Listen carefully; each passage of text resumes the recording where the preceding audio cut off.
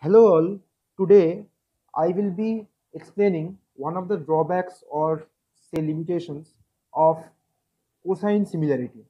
We all know that in data science or say in data mining to be specific, and its applications in NLP and many practical domains, uh, we see that vector algebra or linear algebra has a huge application or say huge uh, impact because we use vector algebra everywhere for elemental and conceptual representations. Say we are aware of what is cosine similarity. We know what is cosine similarity. The cosine similarity we know is say the cosine similarity. We write the cosine similarity as cosine of say there are two vectors, or yeah, we can say vectors now, that is v1 and v2. We know it is actually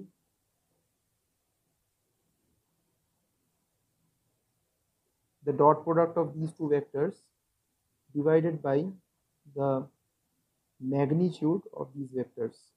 We know this is the cosine similarity of two vectors, or actually in physical terms we say this as cos theta, where this theta is the angle between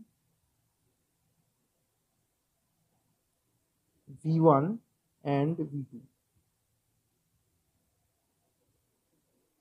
Okay, so we know that cos theta, where theta is the angle between v1 and v2, is equal to this expression.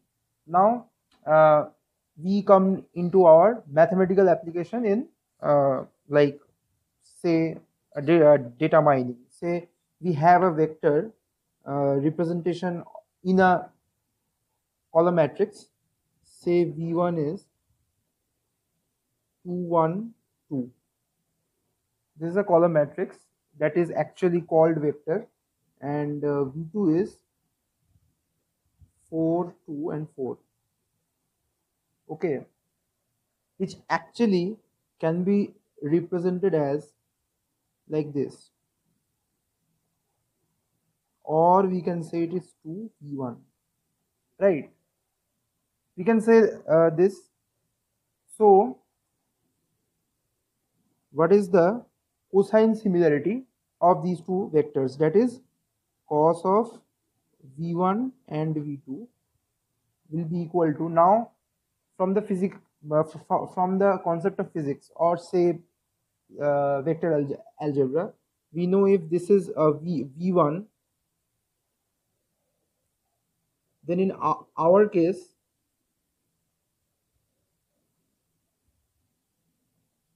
this is v2, this whole representation.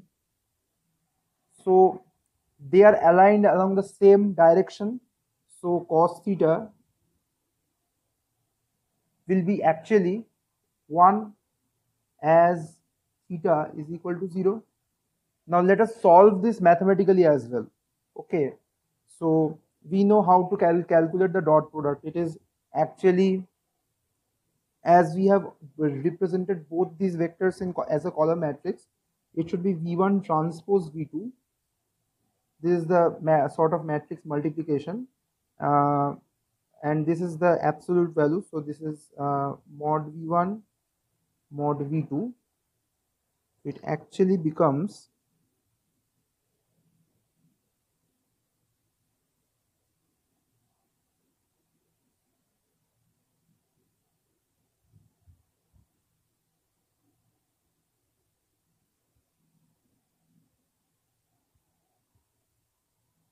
and the absolute value, which becomes 4 plus 1 plus 4, which is 3 times it is 16 plus 4 20, 20 plus 16, that is 36, and its root is 6. So this actually is equal to 1, as we have found, and we know that the maximum value of cos theta is actually 1. Now from cosine similarity, it's the cosine similarity is 1 of these two vectors v1 and v2. So we consider these v1 and v2, these two vectors are absolutely similar because the maximum value of the cosine similarity is 1. But is it so? Is it like say we have a vector v1 and we have the same like a vector aligned across it as v2? So we can't say that, we literally can't say that v1 vector is equal to v2 vector because magnitude wise they are not equal. So the main disadvantage of the cosine similarity is it does not take the magnitude of the two vectors into account because it only concentrates upon the direction or the sense of the two vectors. Now I am describing two practical applications where this method can be useful and can be misleading both.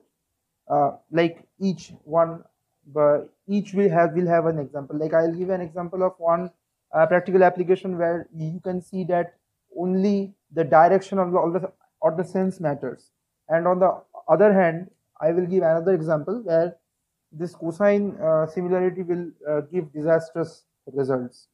So let me explain that. Let us consider there is a practical application, okay, of say a recommendation system. Say there is a recommendation system which is to be designed, a recommendation system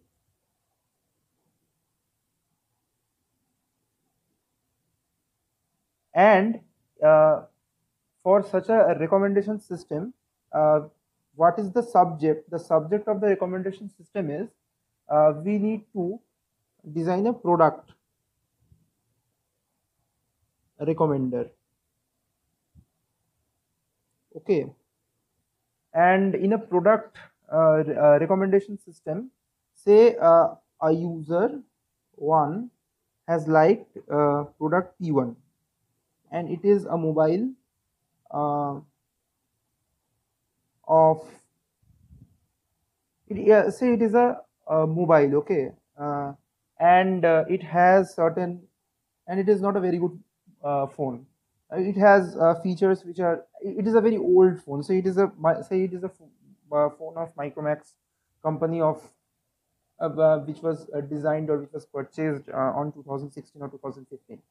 So say it has features which are not much of value. So it is very less the quantification of the features, or the say the features are quantified by values like f1, f2, continuation, fn, okay, and there is another product which is also a mobile, okay, but it has a feature matrix of f1 dash, f2 dash, continuation, fn dash. Now we need to design a recommendation system. The user has already known P1 or it has P1. Now it wants another phone, like he wants to change his phone with a better alternative, okay.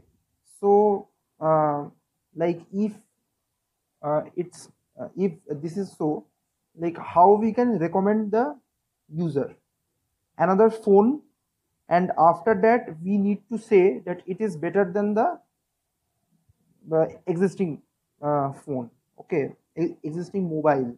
So we have a range of products in our company. Say we have an e-commerce company and it has many products, and sort of we have labeled them. So we have a category, of mobile, and there we have several phones, okay.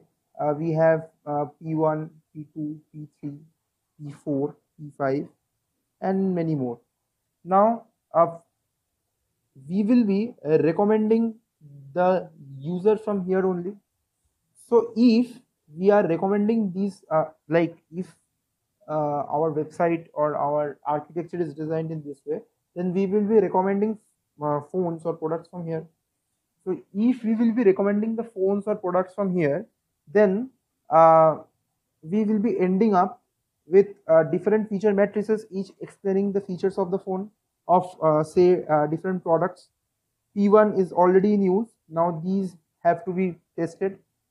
Now if our recommendation system is based on cosine similarity, that is cos of P1 and P2, we will get 0.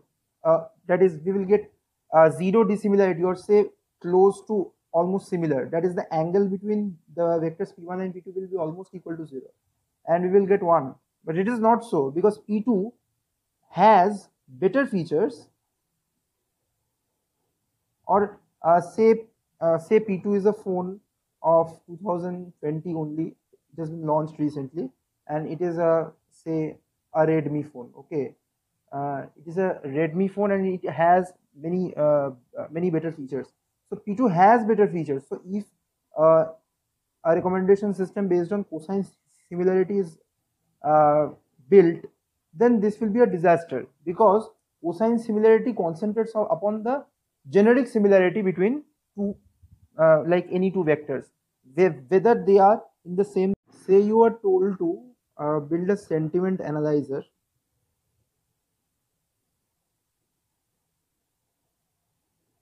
Okay, you are told to build a sentiment analyzer that classifies positive and negative sentiments. You have word embeddings, pre-trained word embeddings of glove, or say you have glove pre-trained word embeddings. Pre-trained word embeddings means king.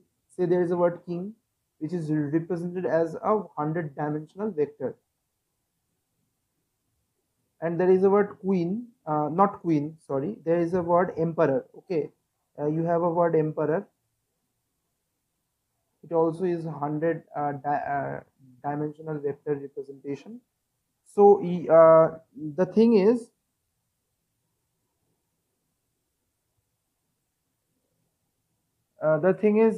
these king and emperor, they are 100-dimensional vectors. Okay, now uh, the direction or the cosine similarity of king and emperor will almost be equal to 1. Okay, because they are pointing in the same direction, but emperor is much stronger than a king, so that strength will not be reflected in this cosine similarity. But say there is a word slave. Okay, sentiment analyzer, say the practical application is say word embedding. I am generalizing it as word embedding. Okay, so say there is a slave. It also has a 100-dimensional vector. Okay, now slave is almost opposite to that of a king. So the cosine similarity of slave and king will almost be equal to -1, because they are pointing towards opposite sense. Okay, it will almost be like not completely, but it will almost be equal to -1. Okay, so this is actually the representation of vectors, but like of words in the form of vectors. Now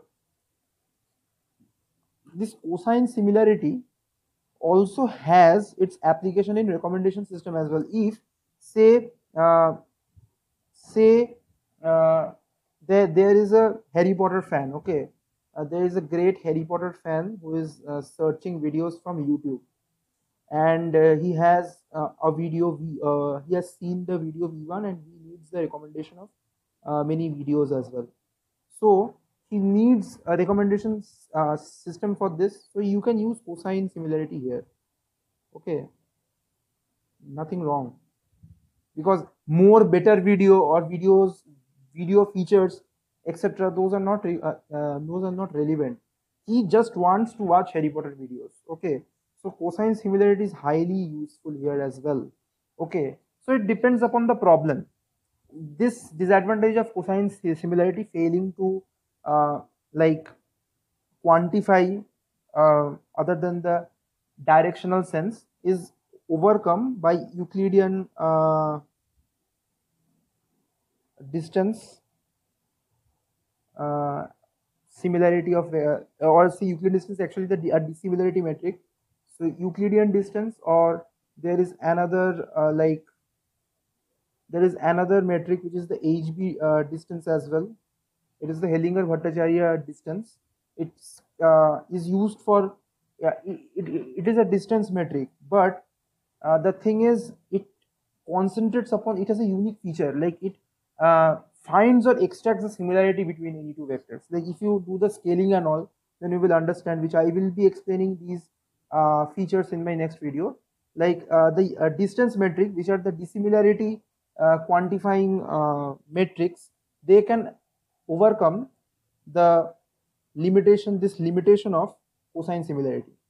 So that's all. Thank you.